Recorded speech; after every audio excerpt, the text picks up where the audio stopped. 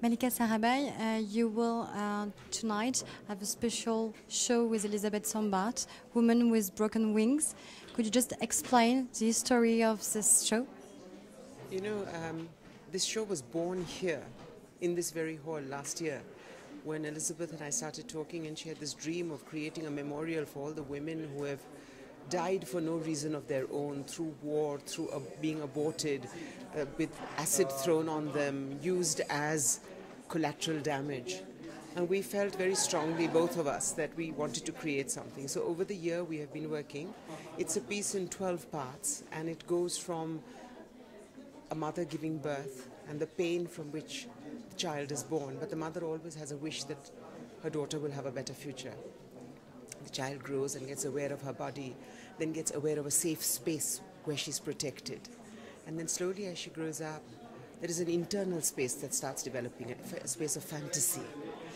And soon in adolescence, she starts trying, what are the roles I want to play? And she has role models, and she has imaginary role models, and she tries to fit these. And then suddenly, before she knows it, she's married. And suddenly, in different ways, in different parts of the world, different limitations are put on her. Even in the Western world, once you are married, there are things you do and you don't do. But across the world, and there are these limitations, and her walls start getting smaller and smaller.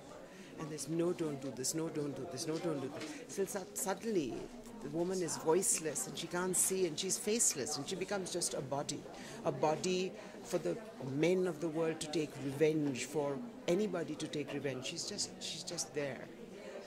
And from there we go into this eternal lament, and then into what we call the March of the Martyrs, which is all the thousands of women, nameless, faceless, who have given up their lives, till we go to a time when we say, we need to change that. We need to break the boundaries.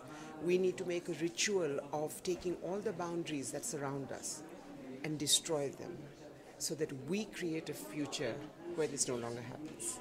And what do you think dance can bring to help this understanding? I think the arts are a more powerful language to reach the soul and the mind than any talking, than any number of lectures, than any amount of reading. And I think because people are caught unawares, their walls are not up when they're seeing a performance. And that's why you can go through those walls, you can surpass them and go somewhere where you don't need to be didactic about it. And I think we have had enough didactic dialogue over the last 100 years, and it hasn't changed the world for the better. So perhaps the arts are the correct language.